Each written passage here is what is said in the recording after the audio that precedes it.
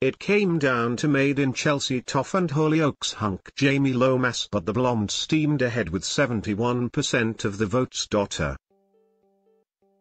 Surge in popularity has even meant that Toff is set for a reported £5 million payday. But she may not even get to see a portion of the cash. The 23-year-old will have to hand over 30% of her A Celebrity earnings.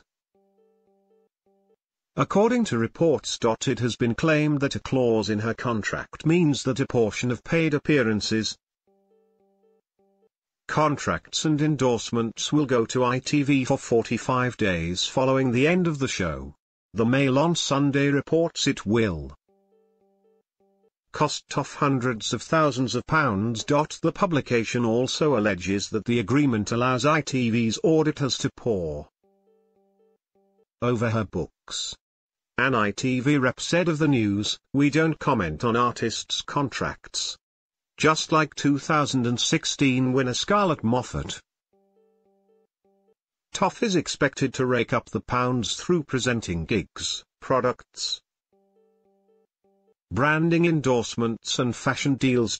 This morning's Philip Schofield and Holly Willoughby even offered Toff a role as political correspondent on the show following her win. Toff could also be a children's TV presenter in the near future. A source said, "Her agents have played a blinder.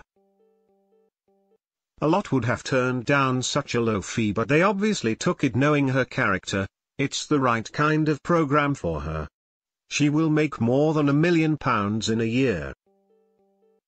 If they play the game, she could earn up to £5 million in the long term, despite entertaining viewers for 3 weeks."